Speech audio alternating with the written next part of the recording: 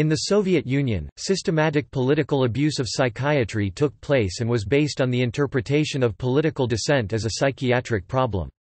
It was called psychopathological mechanisms of dissent. During the leadership of General Secretary Leonid Brezhnev, psychiatry was used as a tool to eliminate political opponents, dissidents, who openly expressed beliefs that contradicted official dogma. The term, philosophical intoxication, was widely used to diagnose mental disorders in cases where people disagreed with leaders and made them the target of criticism that used the writings by Karl Marx, Friedrich Engels, and Vladimir Lenin.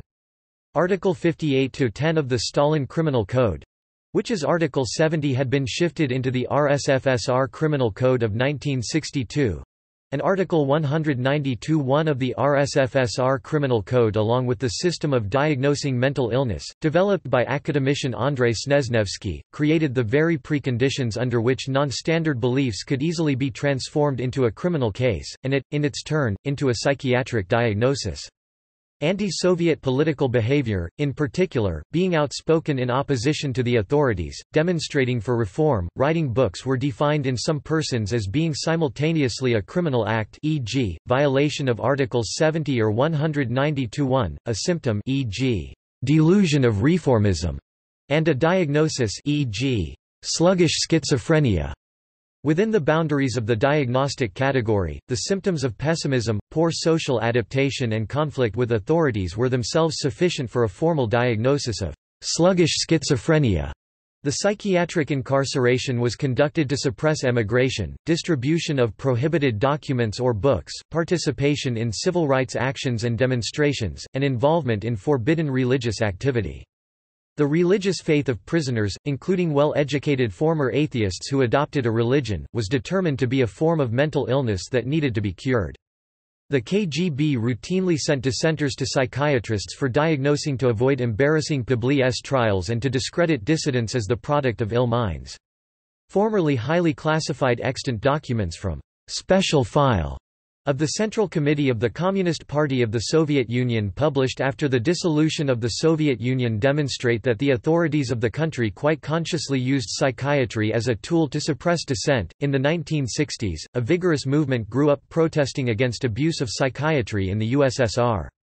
Political abuse of psychiatry in the Soviet Union was denounced in the course of the Congresses of the World Psychiatric Association in Mexico City 1971, Hawaii 1977, Vienna 1983, and Athens 1989.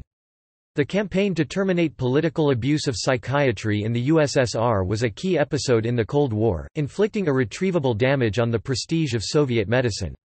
In 1971, Vladimir Bukovsky smuggled to the West a file of 150 pages documenting the political abuse of psychiatry, which he sent to the Times. The documents were photocopies of forensic reports on prominent Soviet dissidents. In January 1972, Bukovsky was convicted of spreading anti-Soviet propaganda under criminal code, mainly on the ground that he had, with anti-Soviet intention, circulated false reports about political dissenters.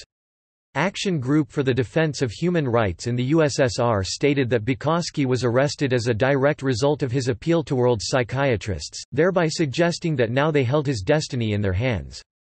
In 1974, Bukovsky and the incarcerated psychiatrist Semyon Gluzman wrote a manual on psychiatry for dissidents, which provided potential future victims of political psychiatry with instructions on how to behave during inquest in order to avoid being diagnosed as mentally sick. Political abuse of psychiatry in Russia continues after the fall of the Soviet Union and threatens human rights activists with a psychiatric diagnosis.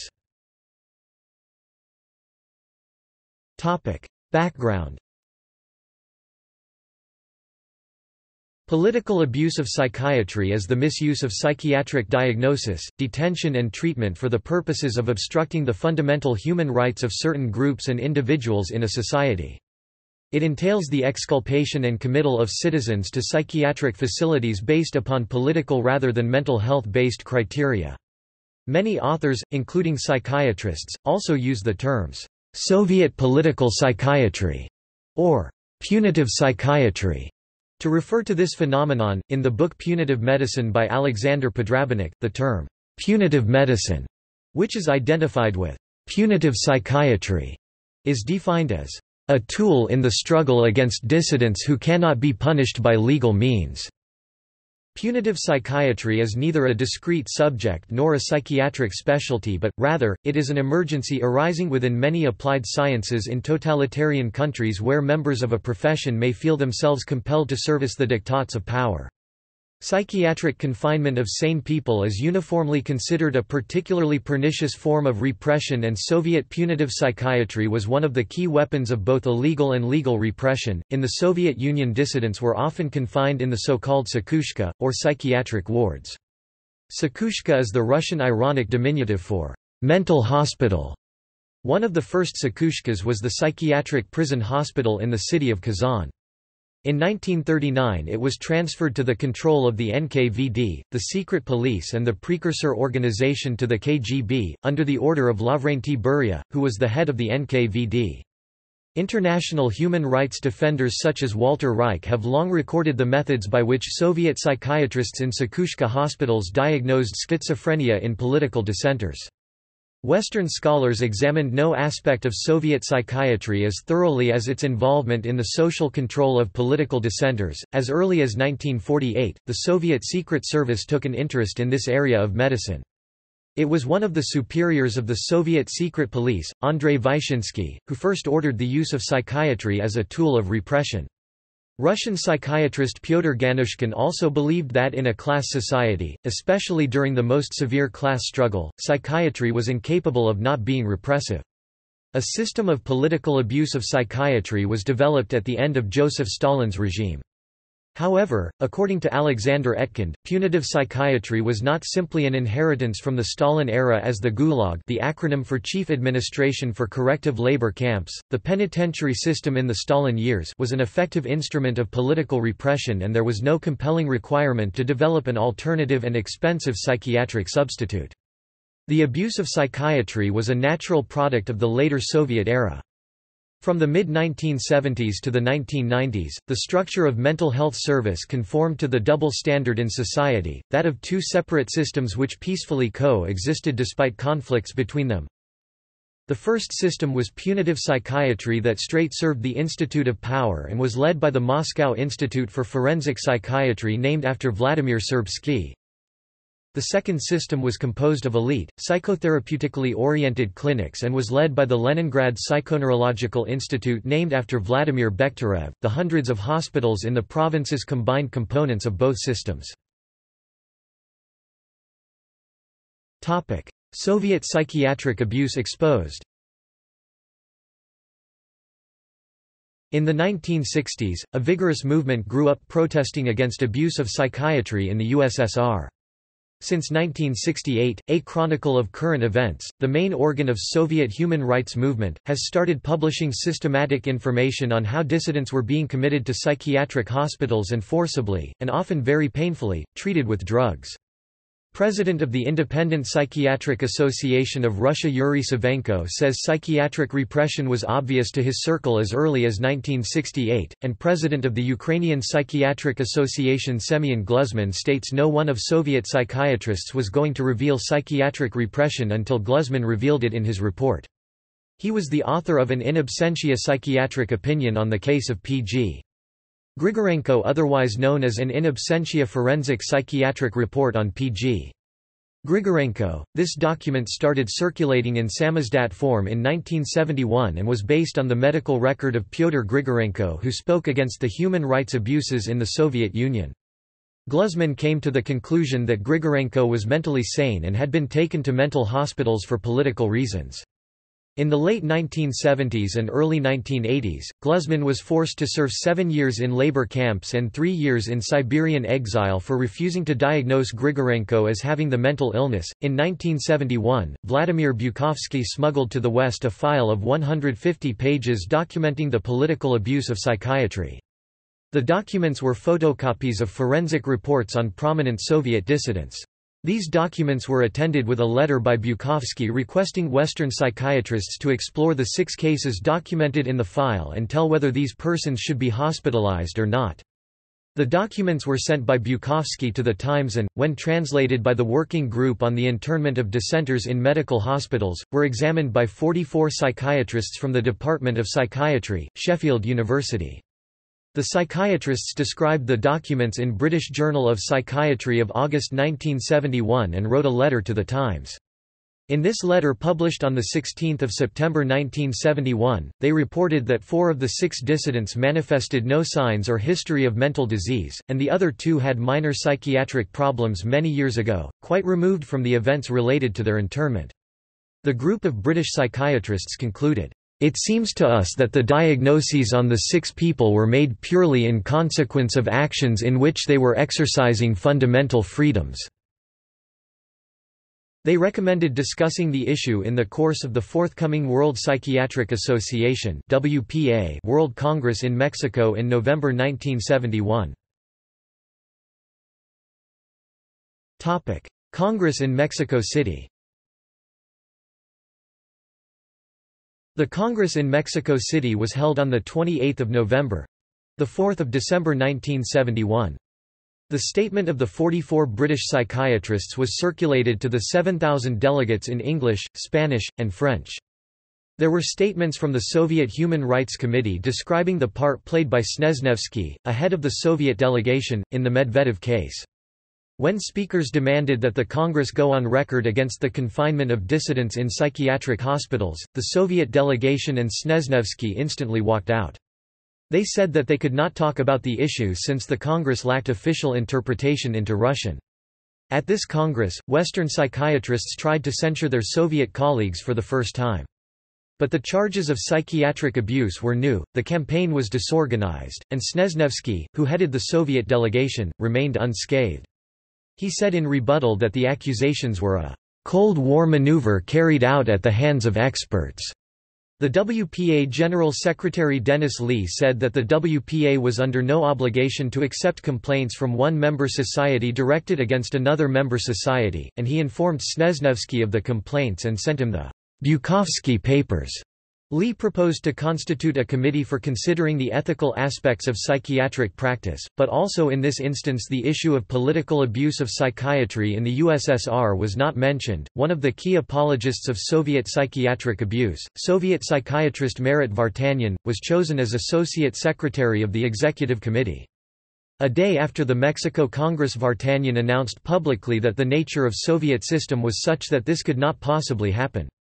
As Robert Van Voren wrote, the Armenian Vartanyan was as slick as one could be, and had no problem lying in the twinkling of an eye. He was masterful in his dealings with the WPA and continued to represent the Soviet Union at symposiums and congresses of the WPA. Being in grain hospitable, flamboyant, full of humor and with a Western style, Vartanyan managed to fool one after another. In the end, no action was taken by the Congress. As Psychiatric News reported, it became apparent that the WPA leaders had no desire to take an action which would have alienated the USSR delegation and would quite probably make them walk out and sever communications for some time to come. First responses. The failure to debate the issue opened the door for Soviet authorities to adjudge Bukovsky to 12 years of camp and exile, and to enlarge the use of psychiatry as a tool of repression.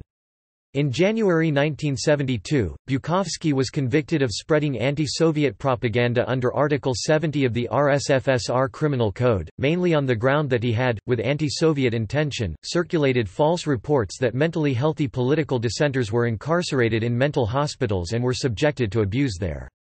Action Group for the Defense of Human Rights stated that Bukovsky was arrested as a direct result of his appeal to world psychiatrists, thereby suggesting that now they held his destiny in their hands. In one of his books, Bukovsky attributed his punishment to the timorousness of the WPA Congress in Mexico City in 1972. As a result of the timorousness of the Congress, I was given 12 years of punishment for slandering Soviet psychiatry. In 1973, the Council of the Royal College of Psychiatrists passed the following resolution. The Royal College of Psychiatrists firmly opposes the use of psychiatric facilities for the detention of persons solely on the basis of their political dissent no matter where it occurs. In the same year, the representative body of the British Medical Association at its annual meeting at Folkestone passed the following motion. The British Medical Association condemns the practice of using medical men to certify political and religious dissenters as insane and to submit them to unnecessary investigation and treatment. In 1973, Ruben Nadjarov, the deputy director of the Institute of Psychiatry of the USSR Academy of Medical Sciences, stated that talk in the West of the forced commitment of certain dissident representatives of the intelligentsia to psychiatric hospitals was a component part of the anti-Soviet propaganda campaign that certain circles are trying to stir up in pursuit of highly improper political aims. In 2013, Robert Van Voren, who participated in the struggle against abuse of Soviet psychiatry, confirmed that supporting Soviet dissidents was part of anti-Soviet policy. In 1974, Bukovsky and the incarcerated psychiatrist Semyon Gluzman wrote a manual on psychiatry for dissidents, in which they provided potential future victims of political psychiatry with instructions on how to behave during inquest in order to avoid being diagnosed as mentally sick. The manual focuses on how the Soviet use of psychiatry as a punitive means is based upon the deliberate interpretation of heterodoxy in one sense of the world as a psychiatric problem. This work was published in Russian, English, French, Italian, German, Danish. In December 1976, in his 11th year of psychiatric hospitals and prison camps, Bukovsky was exchanged by the Soviet government for the imprisoned Chilean communist leader Luis Corvalán at Zurich airport and, after a short stay in the Netherlands, took up refuge in Great Britain where later moved from London to Cambridge for his studies in biology. Voluntary and involuntary emigration allowed the authorities to rid themselves of many political active intellectuals including writers Valentin Turchin, Georgy Vladimov, Vladimir Voinovich, Lev Kopelev, Vladimir Maximov, Naum Korshaven, Vasily Aksyanov and others. The appeal made by Bukovsky in 1971 caused the formation of the first groups to campaign against the political abuse of psychiatry in the Soviet Union. In France, a group of doctors constituted the Committee Against the Special Psychiatric Hospitals in the USSR, while in Great Britain a Working Commission on the Internment of Dissenters in Mental Hospitals was created. Among its founding members were Peter Reddaway, a Sovietologist and lecturer at the London School of Economics and Political Science, and Sidney Bloch, a South African-born psychiatrist. In September 1975, there was formed the Campaign Against Psychiatric Abuse (CAPA), an organisation constituted as the British section of the Initiating Committee Against Abuses of Psychiatry for Political Purposes and composed of psychiatrists, other doctors, and laymen. In July 1976 in Trafalgar Square, CAPA held a rally against the abuse of psychiatry in the USSR. In 1978, Royal College of Psychiatrists established the Special Committee on Abuse of Psychiatry. 20 December 1980 saw the formation in Paris of the International Association on the Political Use of Psychiatry (IAPUP), whose first secretary was Gérard Blesse of France. Since the Congress in Honolulu in 1978, he has inspired the movement against the use of psychiatry for political ends. Honolulu Congress. In 1975, the American Psychiatric Association agreed to host the WPA's 6th World Congress of Psychiatry during 28 August to 3 September 1977, in Honolulu.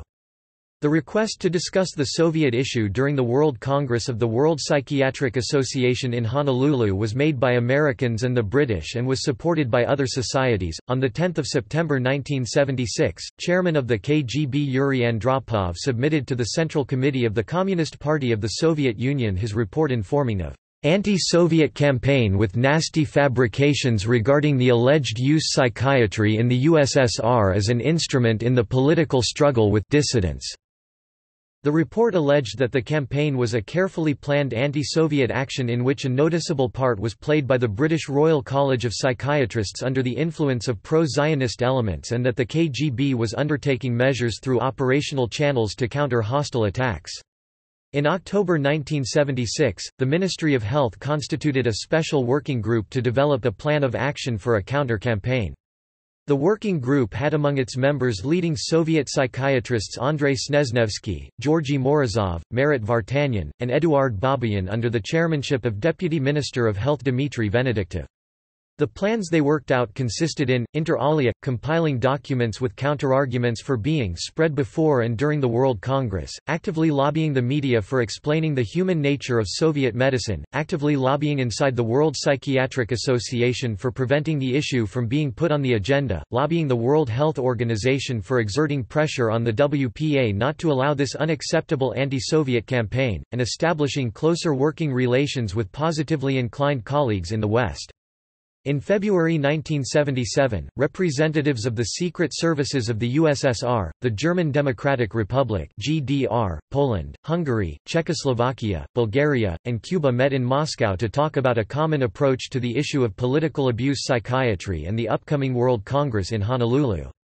This meeting was mainly chaired by Major General Ivan Pavlovich Abramov, deputy head of the 5th Directorate of the KGB, which dealt, inter alia, with dissenters, with the support of deputy head of the 1st Division of the 5th Directorate Colonel Romanov who, according to the report, would travel with the Soviet delegation to Honolulu as political advisor. The minutes of the meeting demonstrate that Western preparations for the Honolulu World Congress were under the Soviet concern, in which the leading part was played by the KGB of the Soviet Union. Not long before the World Congress, a high-level conference was held in East Berlin, and the Soviet psychiatric leaders met with colleagues from Czechoslovakia, Poland, the GDR, Hungary, and Bulgaria to coordinate their positions. Much to the vexation of Georgy Morozov, the Romanians did not come to this meeting, while both the Hungarians and the Poles openly criticized the Soviet stance. However, all this activity of the Soviets could not prevent the issue from dominating the Congress from the very outset. At the first plenary session of the Congress, the introduction of the Declaration of Hawaii took place. This statement of ethical principles of psychiatry had been drafted by the Ethical Subcommittee of the Executive Committee established in 1973 in response to the increasing number of protests against using psychiatry for non-medical reasons. One of the principles stated in the declaration was that a psychiatrist must not take part in compulsory psychiatric treatment in the absence of mental disease, and the declaration also included other clauses which could be considered as having a bearing on the political abuse psychiatry. The General Assembly accepted the Declaration of Hawaii without difficulty, and without opposition by the delegation of the Soviets.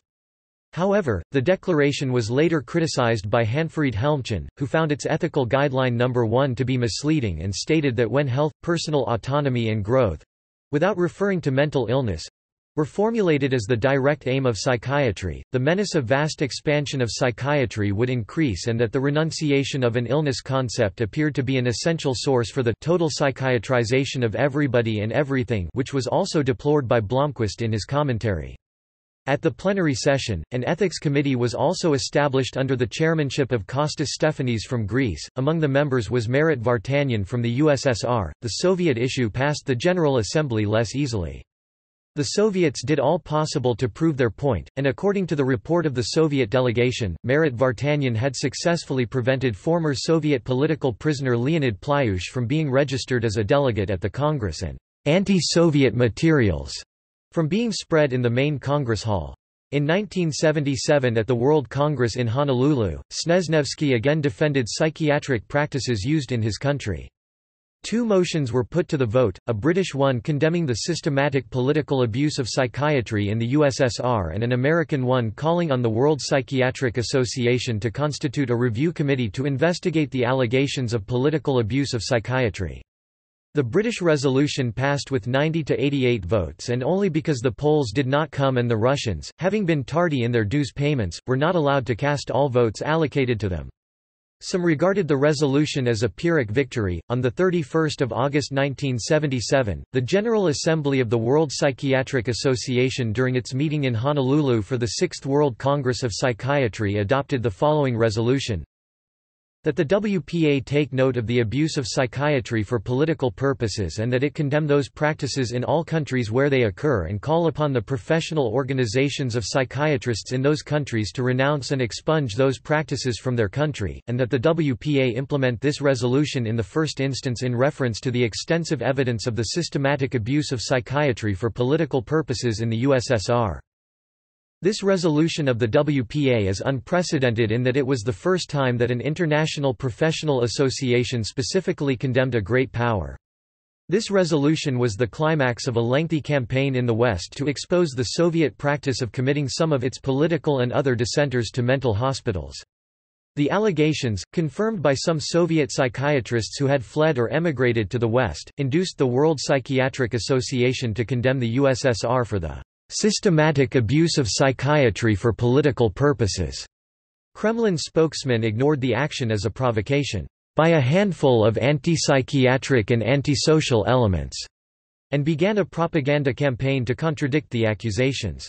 The American resolution requesting to set up a review committee received a larger majority of votes, 121 votes against 66. Snezhnevsky returned to Moscow wounded, with members of his delegation putting the blame for their defeat on the Zionists.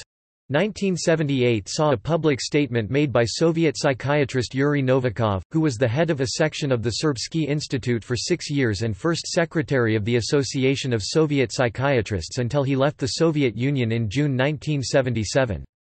In his statement, he said that political abuses of psychiatry took place in the Soviet Union and that it was not the scale of this that mattered, but the fact that it existed.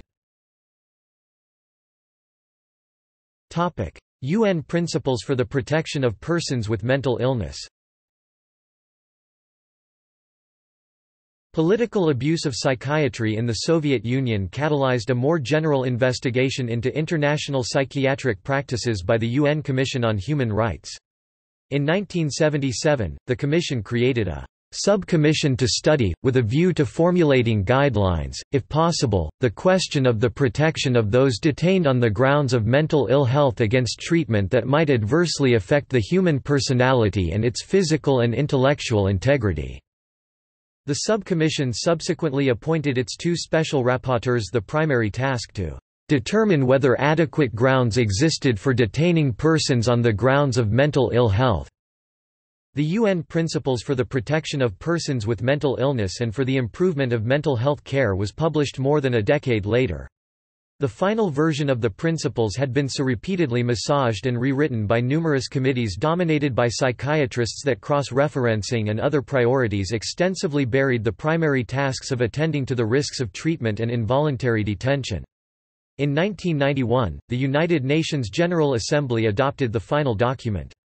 In the view of Richard Gosden, it is principally designed to protect the rights of voluntary patients, not involuntary patients.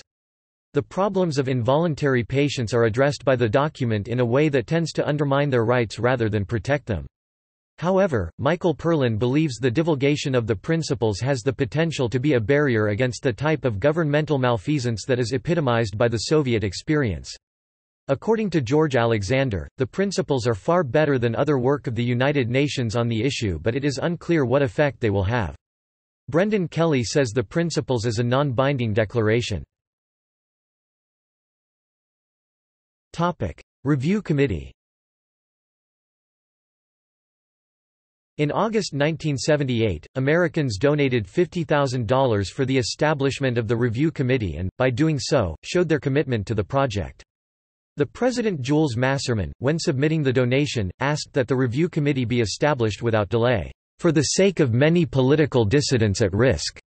In December 1978, the Review Committee was set up under the chairmanship of Canadian psychiatrist Jean-Yves Gosselin and, in August 1979, received the first complaint submitted by the British Royal College of Psychiatrists. The proposed statute read, "The Committee to Review the Abuse of Psychiatry will be appointed by the Executive Committee and shall have the responsibility to review individual complaints. Its activities will not be limited in time." From the very first day, the Soviets refused to recognize its existence. Originally they attempted to prevent its establishment, maintaining that it would divert the WPA from its major function, namely the exchange of scientific ideas.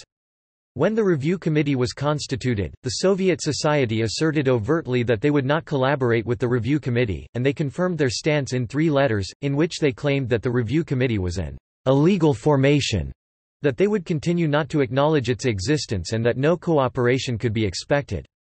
That stance would remain unaltered over the years to come.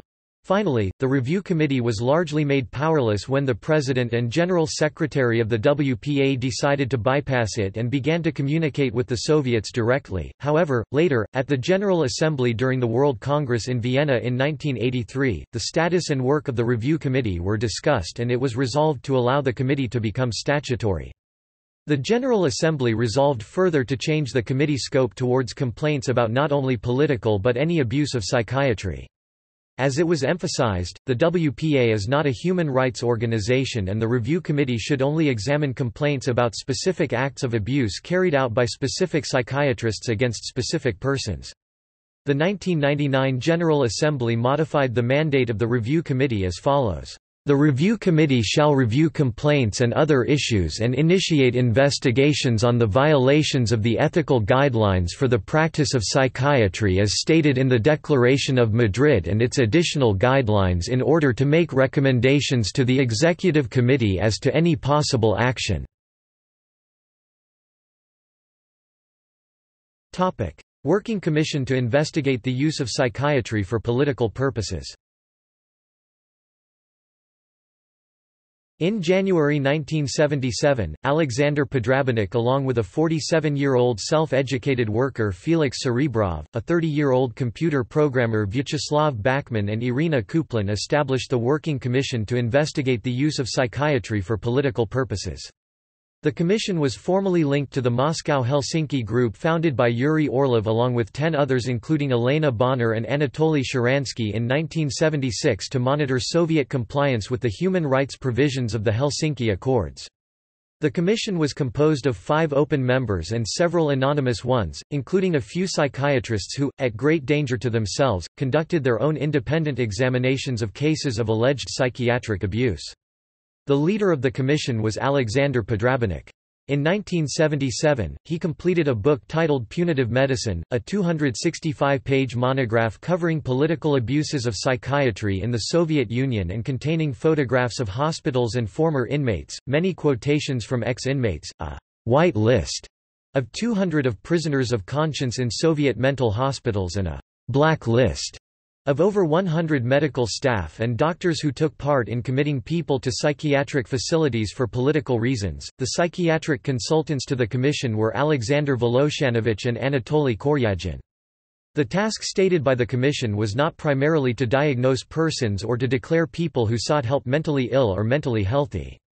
However, in some instances individuals who came for help to the commission were examined by a psychiatrist who provided help to the commission and made a precise diagnosis of their mental condition. At first it was psychiatrist Alexander Voloshanovich from the Moscow suburb of Dolgoprudny, who made these diagnoses.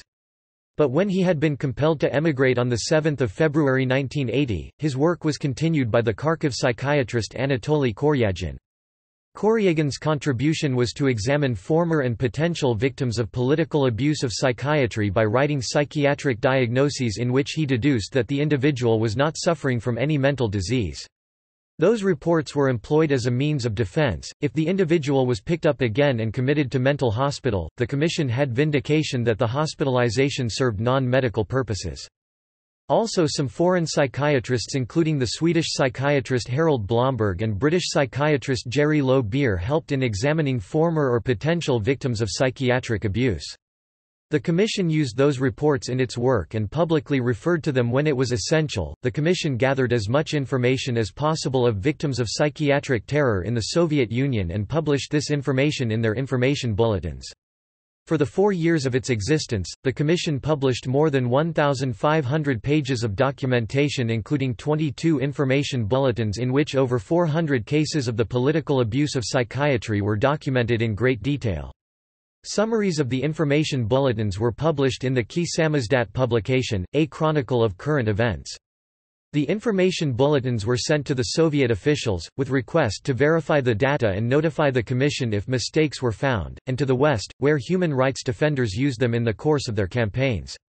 The information bulletins were also used to provide the dissident movement with information about Western protests against the political abuse.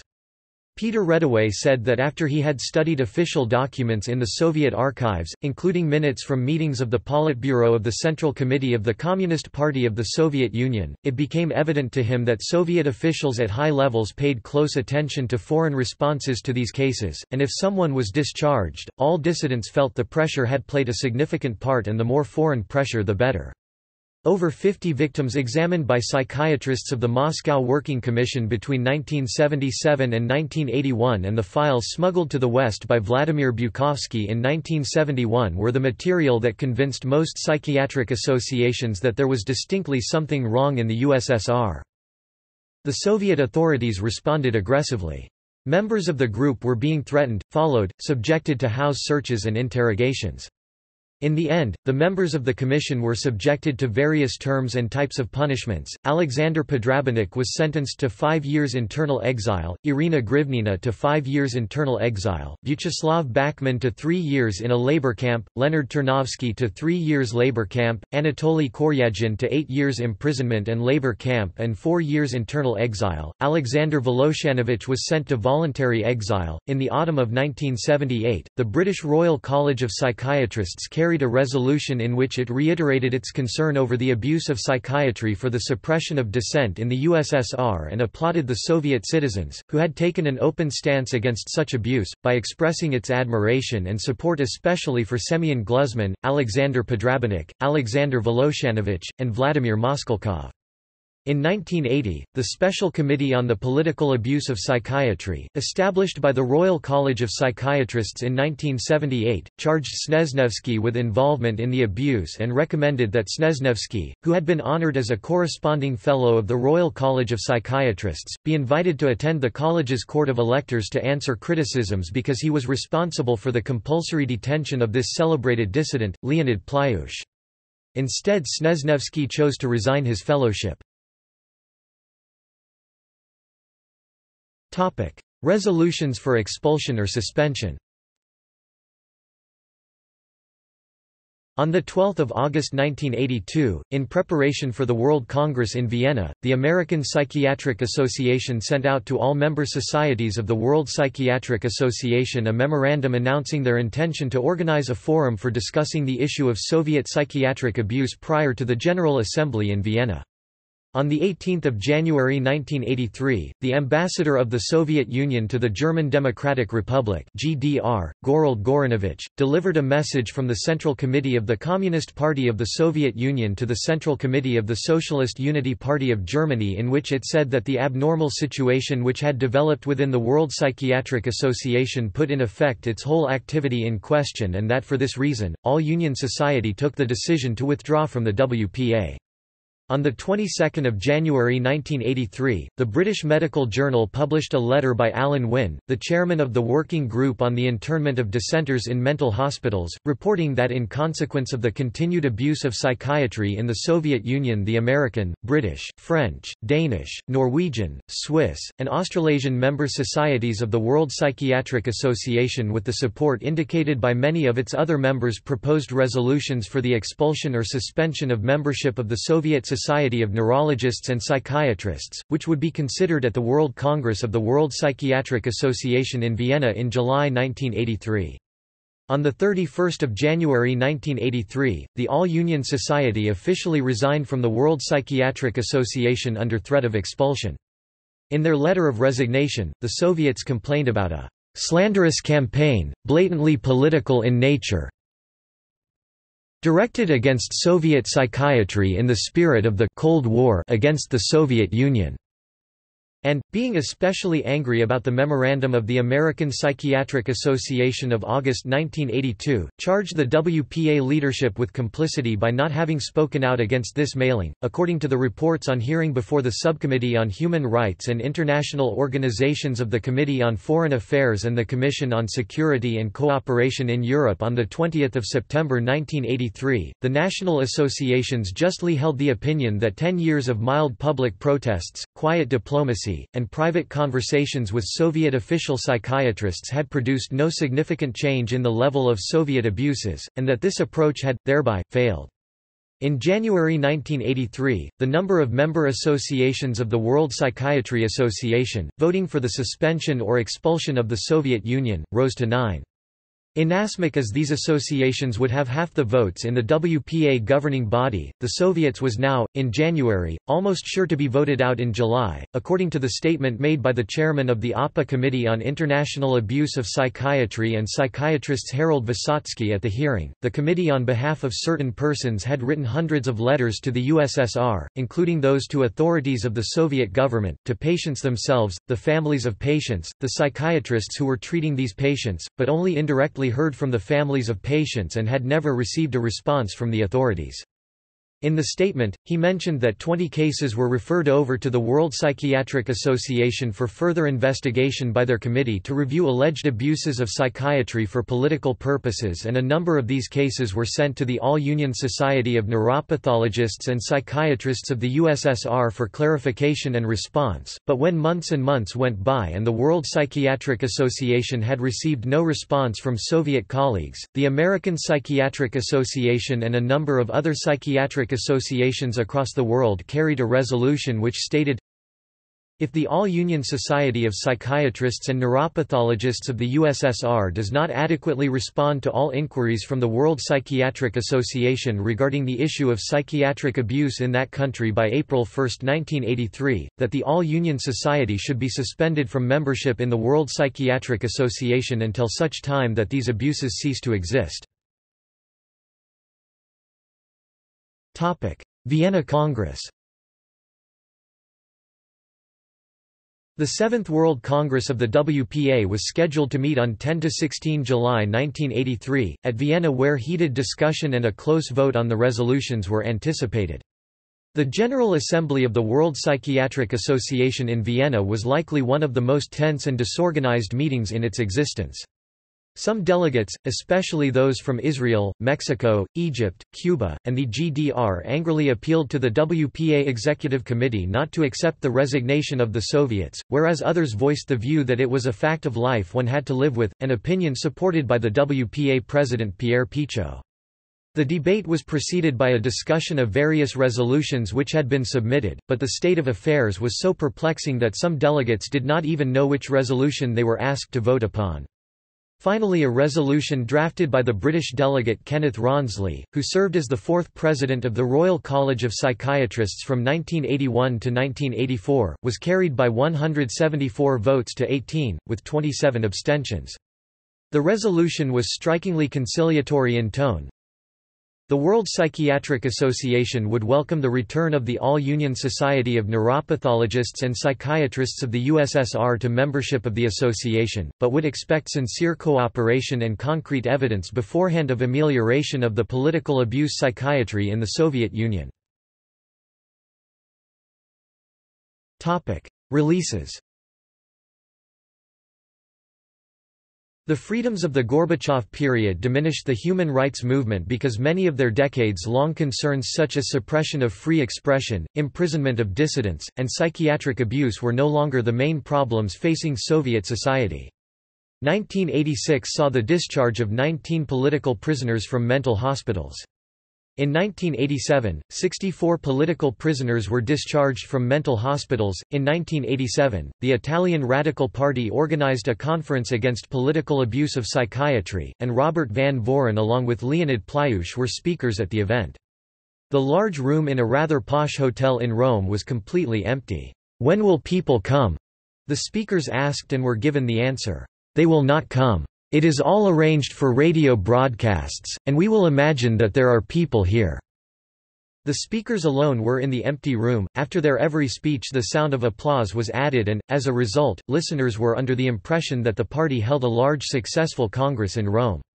In 1988, hundreds of thousands of persons with mental disorders were removed from the psychiatric register at psychoneurological dispensaries and discharged from psychiatric hospitals to the satisfaction of world public and the World Psychiatric Association. In early 1988, chief psychiatrist Alexander Churkin stated in an interview with Corriere della Sera issued on 5 April 1988 that 5.5 million Soviet citizens were on the psychiatric register and that within 2 years 30% would be removed from this list. However, a year later the journal Ogoniok published a figure of 10.2 million provided by the State Statistics Committee. In 1990, Journal Nevropatology I Psychiatry Ameni SS Korsakova published almost the same figure of 10 million people registered at psychoneurological dispensaries and 335,200 hospital beds used in the Soviet Union by 1987. At a press conference held in Moscow on 27 October 1989, Gennady Milyokin claimed that of the 300 patients named by international human rights organizations, practically all had left hospital. Visit of the U.S. delegation.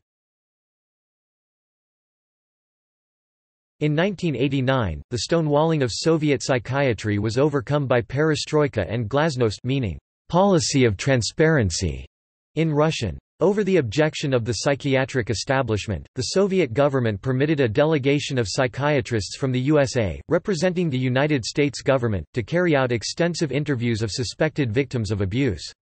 They traveled to the Soviet Union on 25 February 1989.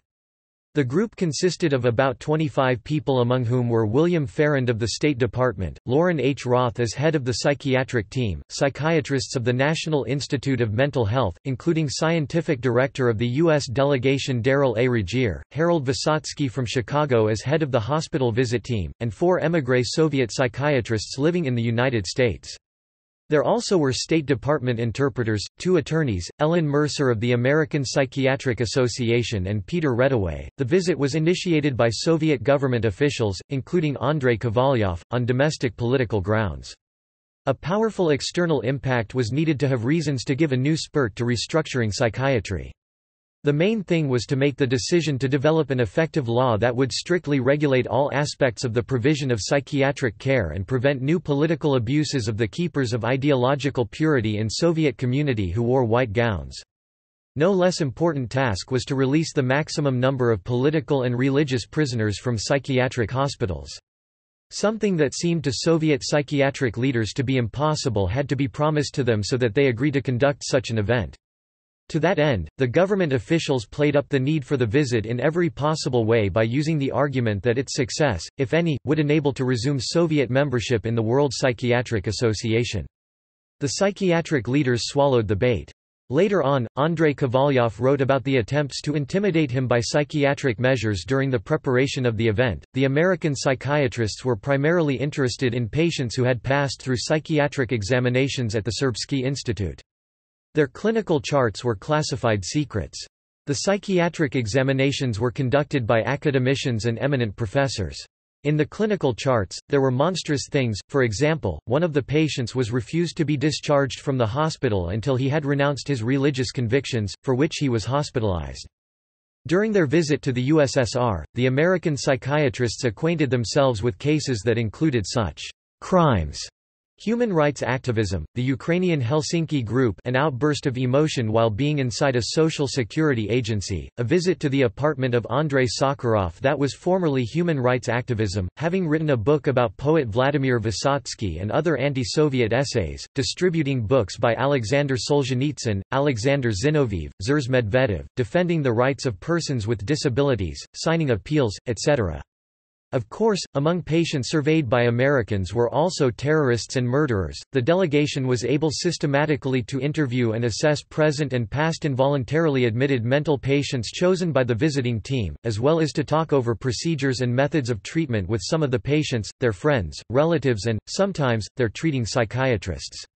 Whereas the delegation originally sought interviews with 48 persons, it eventually saw 15 hospitalized and 12 discharged patients. About half of the hospitalized patients were released in the 2 months between the submission of the initial list of names to the Soviets' authorities and the departure from the Soviet Union of the U.S. delegation. The delegation came to the conclusion that 9 of the 15 hospitalized patients had disorders which would be classified in the United States as serious psychoses, diagnoses corresponding broadly with those used by the Soviet psychiatrists. One of the hospitalized patients had been diagnosed as having schizophrenia, although the U.S. team saw no evidence of mental disorder. Among the 12 discharged patients examined, the U.S. delegation found that 9 had no evidence of any current or past mental disorder, the remaining 3 had comparatively slight symptoms which would not usually warrant involuntary commitment in Western countries. According to medical record, all these patients had diagnoses of psychopathology or schizophrenia. When returned home after a visit of more than 2 weeks, the delegation wrote its report, which was pretty damaging to the Soviet authorities. The delegation established not only that there had taken place systematic political abuse of psychiatry but also that the abuse had not come to an end, that victims of the abuse still remained in mental hospitals, and that the Soviet authorities and particularly the Soviet Society of Psychiatrists and Neuropathologists still denied that psychiatry had been employed as a method of repression. On 17 July 1989, William Farrand, Peter Reddaway, and Darrell Regier expounded the findings of their report in the TV interview Psychiatric Practices in the Soviet Union broadcast by C-SPAN. The report was published in Schizophrenia Bulletin, supplement to Volume 15, No. 4, 1989. The report by the American psychiatrists, who inspected a number of Soviet psychiatric hospitals in March 1989, remained secret for all ordinary psychiatrists of the country. It reached the point of absurdity when the administration of the special hospitals visited by the American doctors sent the WPA a request to send them the report from the USA. The American part has translated the obtained Soviet reply into Russian, but even the action has not made the USSR Health Ministry declassify the documents. As far as Robert Van Voren could establish, the report was never published in the USSR. Only after 20 years, in 2009, the report was translated into Russian, and its Russian version was published not in Russia but in the Netherlands, on the website of the Global Initiative on Psychiatry. Establishing the IPA. In 1989, the Independent Psychiatric Association of Russia (IPA) was created as an association publicly opposing itself to official Soviet psychiatry and its offspring, the All-Union Society of Neuropathologists and Psychiatrists, which was completely under the control of the Soviet government and implemented its political principles. From the very beginning, the IPA and its president Yuri Savenko had to take on human rights functions in addition to educational ones. First, it was necessary to uncover the ideological basis on which the Soviet psychiatry carried out its punitive activities. Second, it was necessary to develop legal norms which would forever prevent such abuses. Third, it was necessary to show that it is not society that needs to be protected from the mentally ill, but the ill need to be protected from society as a whole, not only from the authorities. Fourth, it was necessary to overcome rigidity and inhumane nature of modern domestic psychiatry detached from its old roots and, at the same time, artificially isolated from Western humanistic trends. In Russia, the IPA is the sole non-governmental professional organization that makes non-forensic psychiatric expert examination at the request of citizens whose rights have been violated with the use of psychiatry. Athens Congress. In the months prior to the Eighth World Psychiatric Assembly in Athens, there was substantial dispute about the possible readmittance of the All-Union Society to the WPA. The Eighth World Congress of the World Psychiatric Association was held between 12 and 19 October 1989 in Athens. The Congress was reminiscent of the previous World Congress in 1983 in Vienna, and the one before that in 1977 in Honolulu. The issue of the Soviet political abuse of psychiatry raised its ugly head, and dominated the WPA proceedings. On 16 October, the Soviet delegation convened a press conference. The panel was uniformly evasive and defensive. After a detailed and lengthy account by Karpov of Soviet psychiatric reforms in which he emphasized the specialities of the new mental health legislation and in particular the legal safeguards for patients, other panelists worked out on what they considered as positive aspects of the new developments. However then, abruptly, this sense of optimism was disrupted by the bluntest of questions posed by Anatoly Koryagin: had political psychiatric abuse occurred or not? Alexander Tiganov, who played a prominent part in the press conference, answered hesitatingly that, "Such cases could have taken place during the period of stagnation. But there was a need to distinguish between psychiatric, legal and political aspects." Koryagin persevered with his challenge and countered that these answers failed to clarify whether an acknowledgement was being made that Soviet psychiatry had been misused for political reasons. Koryagin stated that the readmission would offer carte blanche to the KGB to continue its repressive practices, that there would be further abuse of psychiatry, and that the plight of prisoners would be hopeless. He proposed the 4 conditions for the readmission. Soviet psychiatrists must acknowledge previous political abuses and reject them. All detainees must be released. Participation in monitoring of future practice must be obligatory. And representatives of the World Psychiatric Association must be permitted to function freely on Soviet territory. Several national associations, including the Royal College of Psychiatrists, the Australasian College, the Swiss Psychiatric Association, and the West German Psychiatric Association insisted that the Soviet society should not be admitted until specific conditions had been satisfied. These included the release of all dissidents unjustifiably detained in psychiatric hospitals, and the dissociation by the authorities from the past abuse and their obligation to prevent its repetition. The WPA Executive Committee decided to organize the Extraordinary General Assembly for the debate between the Soviet dissident psychiatrist Dr. Semyon Gluzman and the representatives of the Soviet delegation. After that, it was said, by the lips of the President of the Congress, a Greek psychiatrist Kostas Stefanis, that the debate could not take place because Gluzman represented nobody, did not officially work as a psychiatrist and was not a member of the Independent Psychiatric Association in Moscow. A few hours later, Gluzman managed to have himself presented by Yuri Savenko. The meeting of the General Assembly turned out to be secret, even the press that was officially accredited under the WPA General Assembly was removed from the room. It was followed by something of the trial against the official Soviet psychiatry. The situation was quite unbalanced, to put it mildly. The 6 or 7 members of the Russian delegation were seated in a row on the stage. As a result, there were no more available seats on the stage, and, thus, Gluzman and his interpreter had to stand at the foot of the stage, at least a meter below. It looked like 7 against 1 and gave the visual impression of a lost battle. However, many members of the Congress sympathized with Gluzman, who agreed to participate in the debate with the Soviet delegation. In addition, the Soviet representatives made a very bad impression, repeating the standard Soviet propaganda that was completely opposing what had already been published in the Soviet press. Gluzman, on his part, was in his best shape. His story was not only sharp and clear but also he even showed compassion to the Soviet representatives who sat on the stage high above him. Perhaps, the WPA hoped that the debate would make opinions change in favor of the Soviets, but the opposite happened.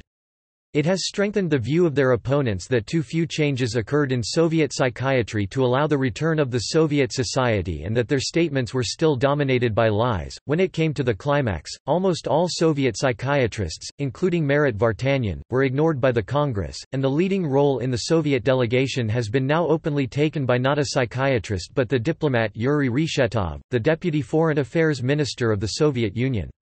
It is clear that the game is now being played at the highest level with the direct participation of the political elite in Moscow.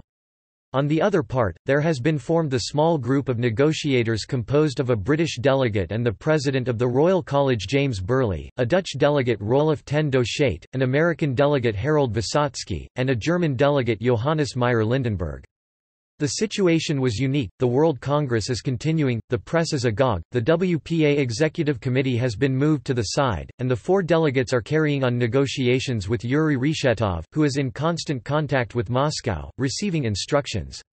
In this way, the full independence of Soviet psychiatry from the state apparatus has once again been demonstrated. The WPA Executive Committee moved the Soviet issue to the end of the agenda.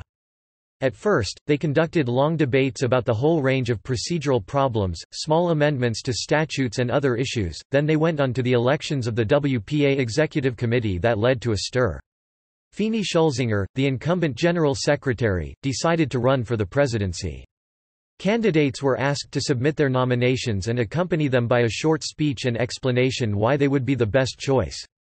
Schulzinger went first. His speech began quietly, but soon he got excited, especially when it came to the issue of the membership of the Soviets. To the surprise of delegates, he accused his contestants of being funded by the CIA and led by the Church of Scientology. The audience totally went silent, they have never seen anything like this before.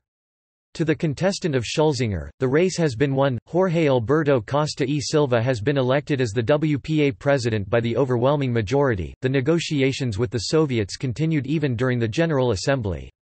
They were offered the last chance. If they want to return, they have to read out the message that they plead guilty, otherwise, they will not have been admitted.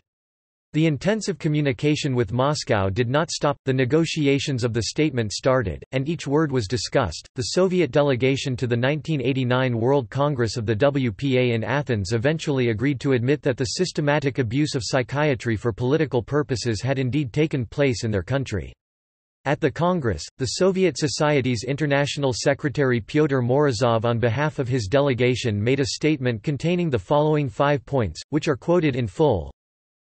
The All-Union Society of Psychiatrists and Narcologists publicly acknowledges that previous political conditions created an environment in which psychiatric abuse occurred for non-medical, including political, reasons. Victims of abuse shall have their cases reviewed within the USSR and also in cooperation with the WPA, and the registry shall not be used against psychiatric patients. The All-Union Society unconditionally accepts the WPA review instrument. The All-Union Society supports the changes in the Soviet law with full implementation relevant to the practice of psychiatry and the treatment and protection of the rights of the mentally ill. The All-Union Society encourages an enlightened leadership in the psychiatric professional community. Felice Lea Mock, just chosen as president-elect, proposed a resolution which included the statement read by Morozov, and then adding that within 1 year the review committee should visit the Soviet Union and that if evidence of continued political abuse of psychiatry were to be found, a special meeting of the General Assembly should be convoked to give consideration to suspension of membership of the Soviets. In the end, 291 votes were cast for the resolution, 45 against, with 19 abstentions. The Soviets were readmitted to the WPA under conditions and on the ground of having made a public confession of the existence of previous psychiatric abuse and having given a commitment to review any present or subsequent cases and to sustain and introduce reforms to the psychiatric system and new mental health legislation. There is no question of the morality of the WPA position. The hand of friendship was extended to not thousands of ordinary Soviet psychiatrists but all the same leading specialists who had doomed healthy people to the torments of forced treatment. They have been charitably offered to voluntarily re-educate themselves and to lead a new, perestroika-oriented psychiatry. However, what morality can be spoken of when among the members of the WPA were left Romania and the Republic of South Africa, which abused psychiatry for political purposes? On the other hand, they voted not for Vartanyan and Zarikov, not for the sad memory of Luntz but for Gorbachev and rather wanted to help the processes of humanization in the USSR. They hoped that the membership Soviet psychiatrists in the WPA would help to keep them under control. Deeply shocked, Anatoly Koryagin, who had considered the statement by the Soviets as completely hypocritical and insincere and had not thought that the Soviets would be permitted to return, officially renounced his honorary membership of the WPA by submitting on 8 November 1989 to the WPA General Secretary a short letter. On 17 October 1989 the All-Union Society of Psychiatrists and Narcologists of the USSR, which counts among its members criminal psychiatrists, guilty of psychiatric abuses for political purposes, was readmitted to the World Psychiatric Association. As I do not wish to be a member of an organization together with that kind of persons, I renounce the honorary membership of the World Psychiatric Association, which I held since 1983. The Soviet delegates returned to Moscow jubilantly. At the Moscow airport, they told the press that there have not been and are no abuses of psychiatry in the Soviet Union and that the USSR has been admitted to the WPA firmly and unconditionally. In an interview with a Soviet television crew, Marat Vartanyan replied to the question whether any conditions had been set to a Soviet return. "No, that is wrong information, which you received from somewhere. There were no conditions. We set the conditions. That is, we proposed, the executive committee of the WPA to come to us on an official visit to the Soviet Union within a year." The next day, the government newspaper Izvestia carried a report on 19 October which did not mention any of the conditions while asserting that the All-Union Society had been granted full membership. The dissemination of disinformation on the part of the Soviets had distinctly not yet come to an end. Only on 27 October 1989, Meditsinskaya Gazeta reported the conditions set by the WPA General Assembly. When more than a year and a half has passed since the decision of the Athens Congress to re-admit the Soviets to the WPA, leading psychiatrists in the USSR continued to deny that abuse took place. The 1983 to 1989 years with perfect clearness confirmed the fact that psychiatry is politics regardless of whether someone likes the fact or not. The WPA leadership expanded that they tried not to admit politics to psychiatry, but for all that the result of their actions and their secret negotiations with the Moscow psychiatric leadership was exactly opposing, it has given the green light to carefully organized interventions from the Moscow political leadership supported by the active participation of the Stasi and the KGB. Visit of the WPA delegation.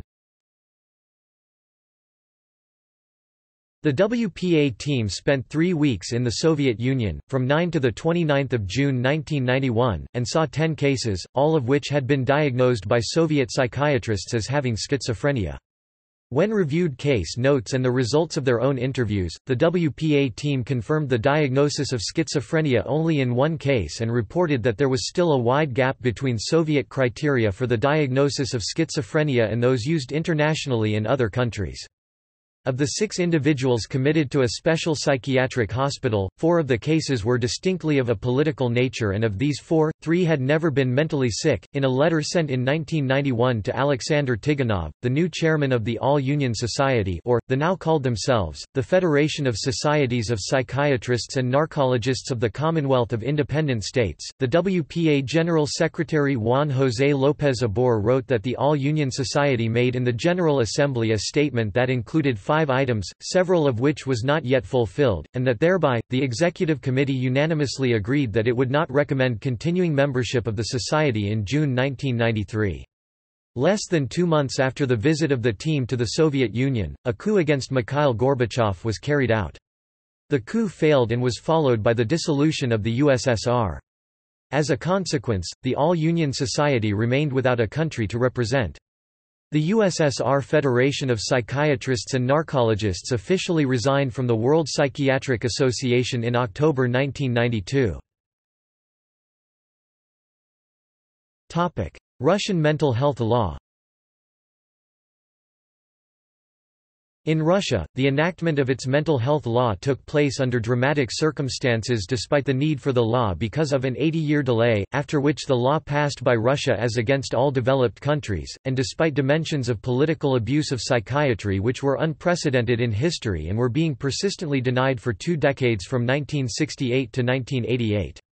When Soviet rule was coming to an end, the decision to develop the mental health law was taken from above and under the threat of economic sanctions from the United States. An initiator of creating a serious, detailed mental health law in the USSR was a deputy of the last convocation of the Supreme Soviet of the USSR, a young engineer from a Uralian town. When asked why he as an engineer needs it, he replied to Semyon Gluzman, "All this democracy will soon run out, guys who will come to power, will start repression, and you, Dr. Gluzman, and I will have a hard time. So let's at least get these guys blocked from this possibility and adopt a civilized law eliminating the possibility of psychiatric repression." At a meeting held by the Health Committee of the Supreme Soviet of the USSR in the autumn of 1991, the law was approved, particularly in the speeches by the 4 members of the WPA Commission, but this event was followed by the dissolution of the Soviet Union. In 1992, a new commission was created under the Supreme Soviet of the Russian Federation and used a new concept of developing the law. A quarter of the commission members were the representatives of the IPA. The law has been put in force since 1 January 1993. Adoption of the law on psychiatric care and guarantees of citizens' rights during its provision is regarded as an epoch-making event in the history of domestic psychiatry, as establishing the legal basis for psychiatric care, and, first of all, mediating all involuntary measures through judicial procedure. That is a major post-Soviet achievement of Russian psychiatry and the foundation for a basically new attitude to the mentally ill as persons reserving all their civil and political rights and freedoms. In 1993, when the IPA printed the law in 50,000 copies for the general reader, quite a number of heads of the Moscow psychoneurologic dispensaries refused to circulate the law. Over time, these difficulties were overcome. It became obligatory to know the law to pass the certification exam. However, Article 38, which was once included in the law as a guarantee of keeping the whole law for patients of psychiatric hospitals, is still not working, and, as a result, the Service Independent of Health Authorities to defend rights of patients in psychiatric hospitals is still not created. Over 5 years, from 1998 to 2003, the Serbsky Center made 3 attempts to submit for the Duma readings of amendments and additions to the law, but the IPA and general public managed to successfully challenge these amendments, and they were finally tabled. In 2004, proponents of mental health reform could hardly prevent the effort by the doctors of the Serbsky Institute for Social and Forensic Psychiatry to roll back some reforms in Russia's landmark 1992 law on mental health. In 2004, Pavel Tishchenko said that government, with fright in a sense, copied many provisions of Western standards concerning the patient's rights into Russian legislation and included the right to get information, the right to choose a doctor in fundamentals of health legislation. After the embarrassment of the 1990s, when Russian constitution and many laws have been invested—mainly from abroad—with very good principles that protect the rights of individual citizens, including patients, now a reversal is underway. In Andrei Kovalyov's words, the main thing is that sufficient success was achieved in stopping the psychiatric oprichnina by political and legislative means during perestroika. Can it be reborn? Certainly. Those who consider themselves statists, that is, those for whom the state is everything and a person is nothing, at least, would not surely object to this. It took years of intense struggle to eliminate punitive psychiatry. For its rebirth, it is enough to have not even evil will, which though cannot be ruled out, especially on the part of those who would improve their positions in society and get more power in that way, but a simple thoughtlessness, error, blunder.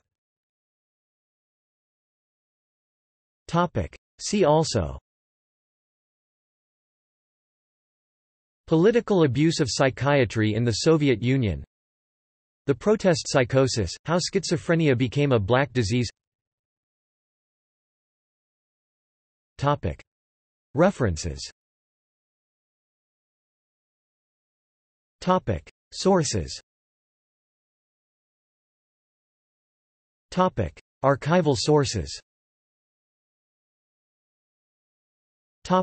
Government publications and official reports. Books. Journal articles and book chapters. Newspapers. Audiovisual material. Websites. Fedenko, Pavel Fedenko, the BBC Russian service. Bile by Selovika diagnose Najdetsa. A diagnosis is quickly found to attribute a person with, 9 October 2009. Merriam-Webster. Glasnost, N. Retrieved 28 January 2013. Kekalides, Zarab Kekalides, Independent Psychiatric Association of Russia. Komu Vigadin Mifo Karatelnoj Psychiatry? Press Conferencia Professor. Z.I. Kekalides v Svazi s Napravlenium na Prinuditelno Liseni Oppositionera Mihaila Kosenko. For whom is the myth of punitive psychiatry profitable? Press Conference of Professor. Z.I. Kekalides in connection with sending oppositionist Mikhail Kosenko to compulsory treatment, 22 October 2013, retrieved 9 August 2014. Russian. Further reading. Alekayeva, Lyudmila 1987. Soviet Descent, Contemporary Movements for National, Religious, and Human Rights. Wesleyan University Press. ISBN 0-8195-6176-2. Alekayeva, Lyudmila Alexieva 1992. Istoria Inokomyslia v SSSR Novasiege Period. History of Dissent in the USSR, Contemporary Period in Russian. Vilnius, Moscow, Vest News, the Russian text of the book. Anteby, Elizabeth 1977. Droit d'Ossels and Union soviétique. Paris, Editions Juilliard. ISBN 2-260-00065-7. Bloch, Sidney, Reddaway, Peter 1977. Russia's Political Hospitals, The Abuse of Psychiatry in the Soviet Union. Victor Gollancz Limited. ISBN 0-575-02318-X. Bloch, Sidney, Reddaway, Peter 1985. Soviet Psychiatric Abuse, The Shadow over World Psychiatry. Westview Press. ISBN 0-8133-0209-9. Bloch, Sidney, Redaway, Peter, Sidney Blow Peter Redauge 1996. Diagnose inakomizli diagnosis, descent, Karta Rossiyskij nezavisimij istoriceskij I pravazasitnij zernal Karta, Russian Independent Historical and Human Rights Defending Journal in Russian 13–14, 56–67. Retrieved 1 January 2013, CS1 maint, multiple names, authors list link Fireside, Harvey 1982. Soviet Psychoprisons. W. W. Norton and Company. ISBN 0-393-00065-6. Gluzman, Semyon 1989. On Soviet Totalitarian Psychiatry. Amsterdam, International Association on the Political Use of Psychiatry. ISBN 90-72657-02-0. Korotenko, Ada, Alekina, Natalia, Ada Korotenko Natalia Alekina 2002, Sovetskaya psychiatria zabluzhdenia I umysel Soviet Psychiatry, Fallacies and Willfulness in Russian. Kiev, Izdatelstvo Sfera Publishing House Sphere. ISBN 966-7841-36-7, CS1 maint, multiple names, authors list link Medvedev, Zers, Medvedev, Roy 1979. A Question of Madness, Repression by Psychiatry in the Soviet Union. Norton. ISBN 0-393-00921-1. Podrabinek, Alexander 1980.